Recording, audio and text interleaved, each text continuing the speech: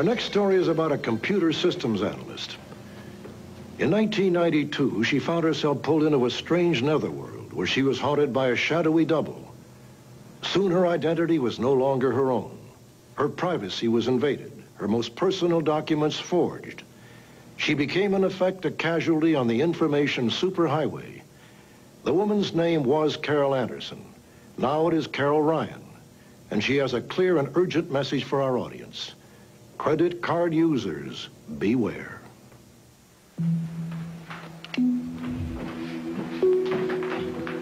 I came home from work late one Saturday evening and was going through the mail, and I found a Neiman Marcus bill, which I thought was curious because I hadn't used my account for some time.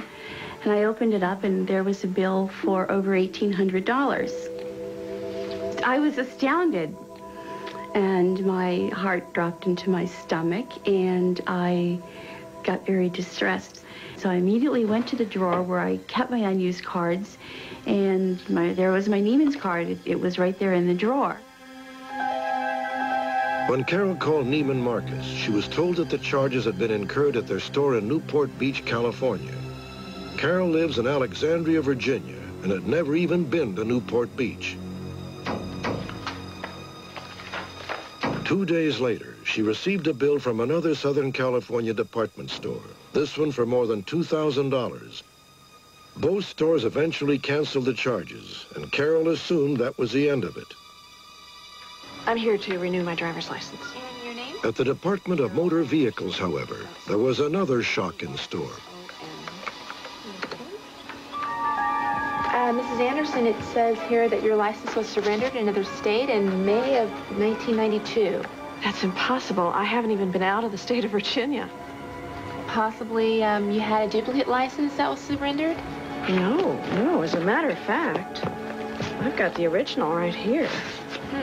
Carol and the DMV concluded that a computer entry error had been made. They had no way of knowing that someone had literally stolen the real Carol Anderson's identity. I'm telling you, you have the wrong Carol Anderson. I'm not the person you're looking for. Soon, collection agencies began hounding Carol for payment on purchases she had never made. Through no fault of her own, Carol had become a credit disaster. I had no idea. Okay, Miss Anderson. Meanwhile, some 3,000 miles away in California, the cause of Carol's problems was operating and shopping at will. Thank you, Miss Anderson. Thanks. Bye-bye. The other Carol Anderson racked up a substantial bill, nearly $10,000 in all. There's a few families, and mostly professional people, though.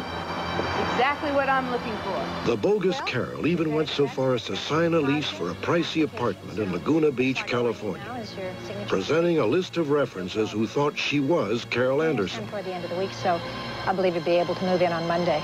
That would be great. Thank you. Thanks. See you later. Yeah, have a good day. The real Carol Anderson, back in Virginia, heard about the new apartment in a most unpleasant way. She was being sued for non-payment of rent. Carol requested that the landlord's attorney send her proof of the renter's identification. After some time, I received in the mail nothing more than 2 pieces of paper with a photocopy of a Social Security card and the photocopy of a Florida driver's license with all of my data in somebody else's picture. And I was just devastated.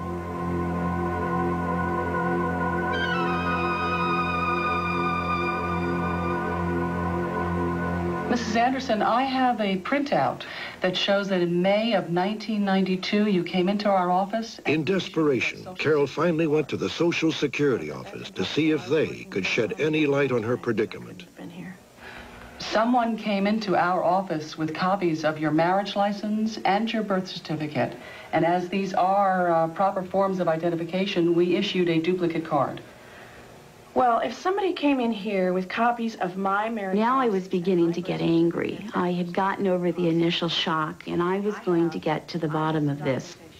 I couldn't fathom how this woman could get this level of detail about me and my life. I figure if she's done this to me, she's done it to someone else.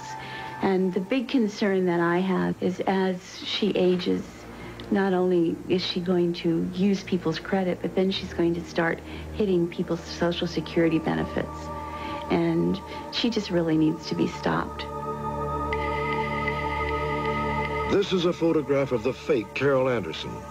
Her real name is Rita Carla Faulkner. She was born in Texas on June 1st, 1941. She is 5 feet 3 inches tall, weighs 179 pounds, and has blue eyes. Faulkner has operated her scams in Texas, Florida, and Southern California.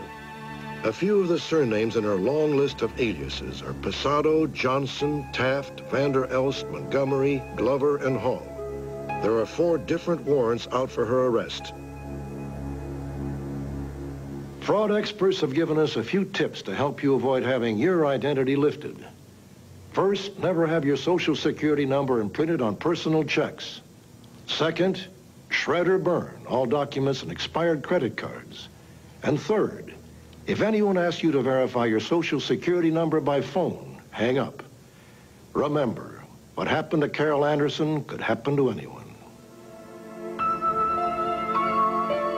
If you have any information about Rita Carla Faulkner, please contact the police in Alexandria, Virginia, the Sheriff's Department in Orange County, California, or call your local law enforcement agency.